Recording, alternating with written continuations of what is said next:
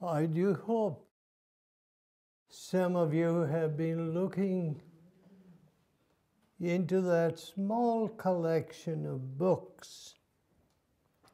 You know, there was George Dempster, and as a very young fellow, I read one of his books, Finding Men for Christ. And of course, I was thrilled, you know, and Mr. Dempster used to go after some of those drunks and others, some of them being professional men who had lost everything from drink and the breakup of the family. And he would find them amidst the cardboard boxes, underneath the bridges, and win them to Christ. How my heart was thrilled to see that. And of course, we have a reprint of one of those books, Oh, Love That Will Not Let Me Go. Is that the reprint? Yeah. He has 4 books, Finding Men for Christ. I believe I know all the 4. And, you know, folks, when I started preaching in Europe, I found that certain words were taboo. What are those words? 1, perfection. Oh, don't talk about perfection. We must grow well, you know, in the gutter. That's what one should talk about. What did Jesus say? Be you therefore perfect, even as your heavenly Father is perfect. So he put the measure there. And so, what's wrong about talking about seeking to be like Jesus? I don't believe I have any business to be any otherwise. You see? Okay.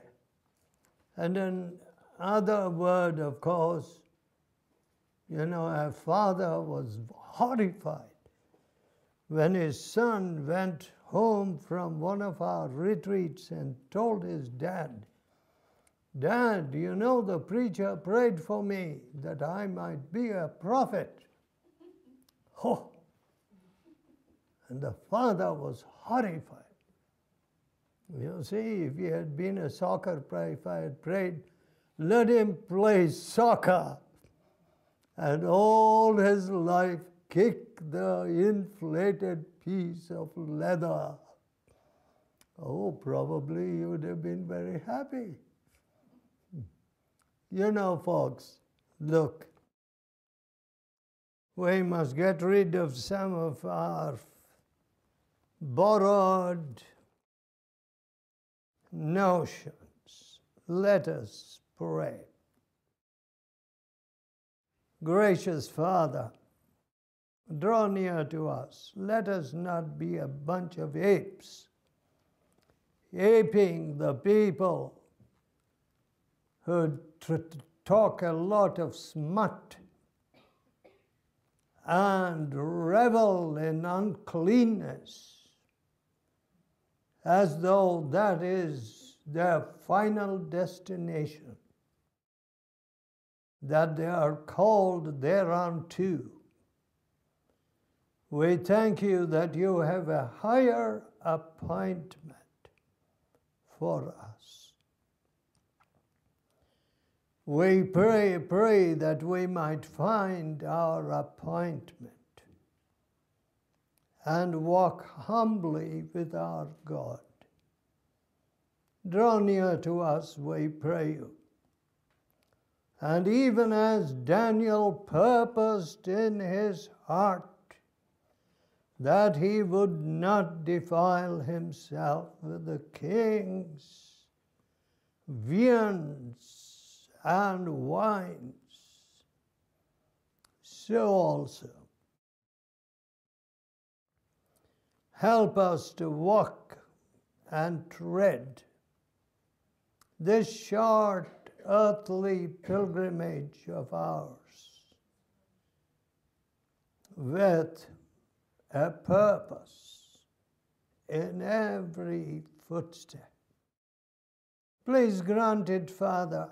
We seem to live aimlessly as the weathercocks dictate. The weathercock is not to dictate how we ought to move or go. Certainly not the winds that carry the chaff away. Lord, draw near to us. Cause us to be purpose-led and weighty, directed by the Holy Spirit. So help us in Jesus' holy name. Amen. You know, my dear friends, it is amazing how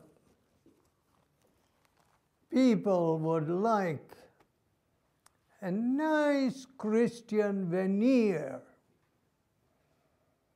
You know, in the old days, people used to be so proud of beautiful wood, or, you know, teak doors. That's all kind of veneered, you know, just plywood.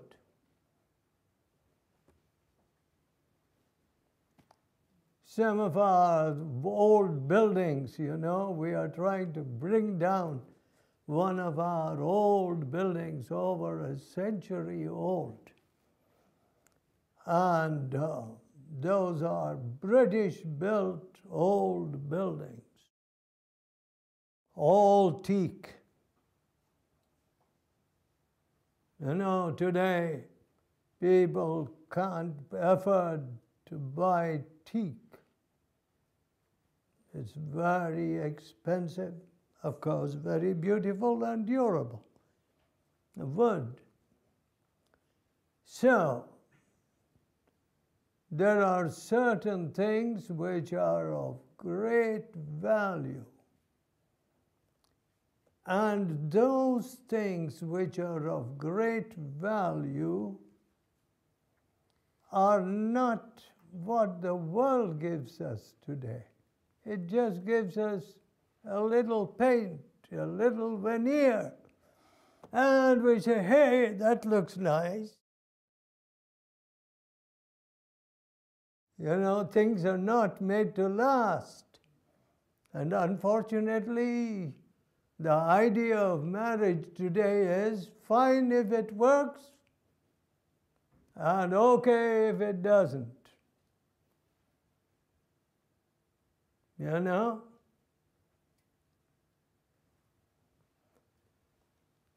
Two a penny, hot cross buns. We used to sing, you know, but today they will say 20 a penny. Not hot cross buns, but brides. Just find them, discard them. Well, when we come to the gospel, what would happen if you took the cross away? You took the cross out and said, hey, this is wonderful. Peace I give unto you, my peace give I unto you. Not as the world giveth, give I unto you. These words have I spoken unto you, that you might have joy, and that your joy may be full. Yeah, I want the joy. I want the peace. Of course, people will say, I'm all ready for it. But when you mention the cross, hey, there's a price to be paid for it, old boy.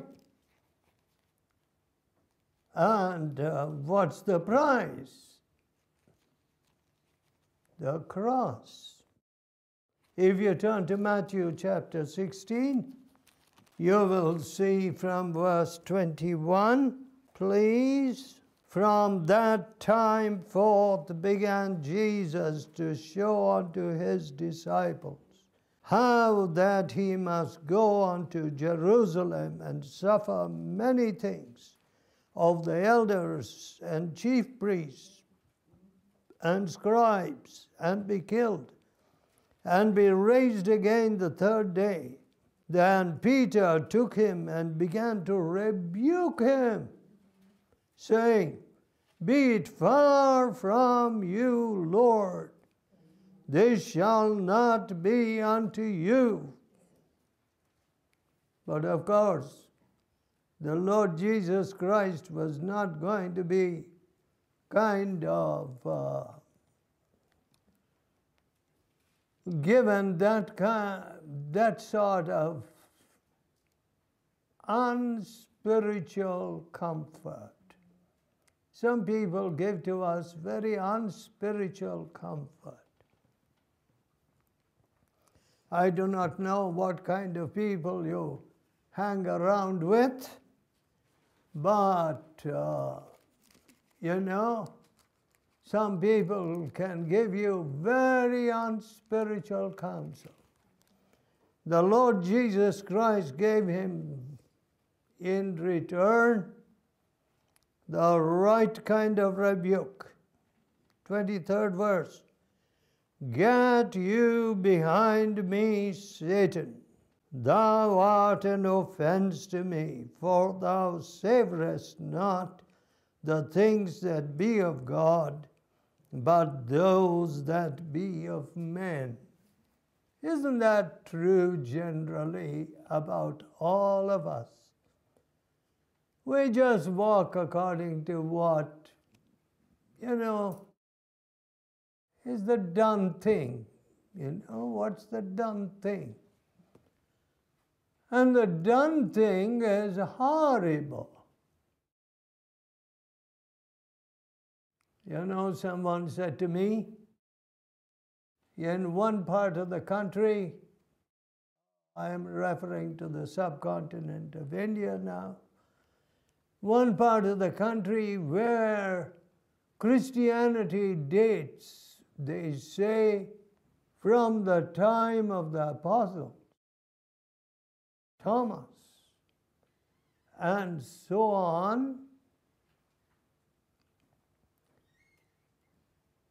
Someone said, oh, the dowries around here, that is, a bride must come up, or a father of a bride must come up with a huge sum of money to get the daughter married. And then, can you imagine? What is it currently, say, you know, sometimes in parts of Nigeria and other parts, it is the rivers. A boy must be able to find 20 buffaloes. Otherwise, you can't get my daughter, you know. I need to be presented with 20 buffaloes.